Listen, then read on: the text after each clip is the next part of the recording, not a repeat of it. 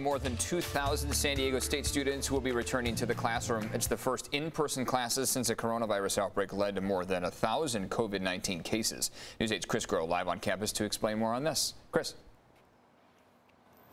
Hey, good morning, Eric. And essentially what we're looking at are students that need to go to class because of some different reasons. That could be that essentially their degree or what they're going to school for requires those hours to be done, like lab hours, things like that, for accreditation or licensing. So it's a necessity, quite literally. And then there are some that need to have that research or that equipment be done in person. So this is not going to be willy-nilly in terms of allowing just anybody on campus. And again, that number, more than 2,000 students, that's going to be 2,100, much less than the 6,200 that were originally allowed at the beginning of the semester. But it's important to remind you that, look, there haven't been classes offered in person for 5 weeks here. So this is going to be quite a big change-up. Now, for students that are going to be returning to class, they are going to be required to take a COVID-19 test every 2 weeks. But for those students that we talked to on campus, they're cautiously optimistic this will work.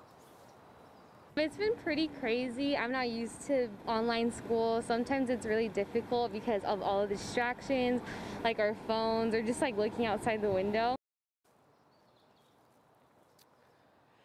And another thing about those COVID-19 tests, while students that will be returning to class are required to get them every 2 weeks, those that live off campus and won't be coming back to the classroom, they're not required to get those COVID-19 tests. But for those that do live on campus, if they go to class or not, they are still required to take those tests.